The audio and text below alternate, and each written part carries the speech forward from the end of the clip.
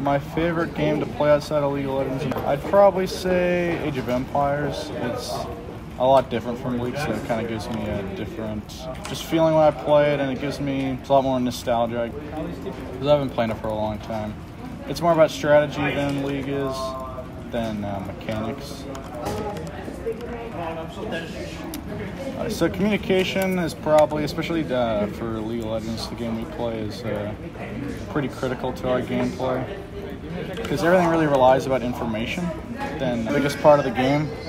So we usually try and make sure we have one person shot calling plays while the others support them by giving them vital information to get the victory.